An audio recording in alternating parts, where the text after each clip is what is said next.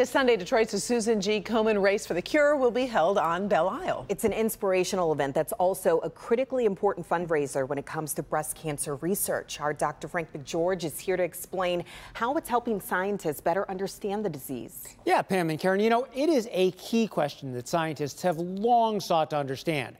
Why does breast cancer metastasize or spread in some women, but not in others? Well, a new study suggests part of the answer may be hidden not in the breast itself, but in the gut. Inside our stomach and intestines are a collection of microorganisms known as the gut microbiome. The mix can be healthy or unhealthy, and new research finds that could impact the risk from breast cancer. What we found is that having an unhealthy gut microbiome actually changed the breast tissue even before the tumor was present. Dr. Melanie Rutkowski and her team at the UVA Cancer Center found an unhealthy gut makes it easier for breast cancer to spread. It's kind of setting the stage so that when a tumor is there, it's got all of the resources it needs now to metastasize to other parts of the body. Rutkowski hopes their work can ultimately help doctors identify which patients are at higher risk for their cancer to spread. We hope that in the long term, we can use some of our findings to develop more tailored therapies to prevent metastatic disease.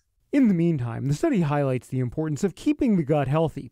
That includes a diet rich in whole grains, fruits, vegetables, yogurt with probiotics, fermented foods, and honey. Regular exercise, reducing stress, and not smoking can also help. Rutkowski says funding from Susan G. Komen has made her research possible. They're identifying some of the most innovative research that they can, and they're funding that. And I think that that's the way, to move it forward, leaps and bounds in terms of identifying a cure.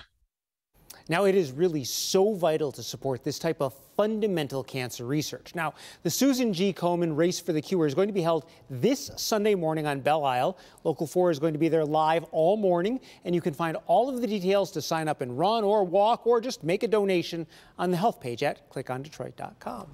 And Doc, this study looked at breast cancer specifically, but what do we know about the gut and what it may be able to tell us about other types of cancers? Well, actually, there is other research that suggests that it could help with other cancers. Studies have also found having a more diverse set of microorganisms in the gut improved the effectiveness of certain cancer treatments. So it's definitely an exciting field of study that actually could have wide-ranging impacts. There's so much attention on the gut. It really is. And, it's a large portion of our body, and the microorganisms actually play a critical role that we are now just beginning to investigate.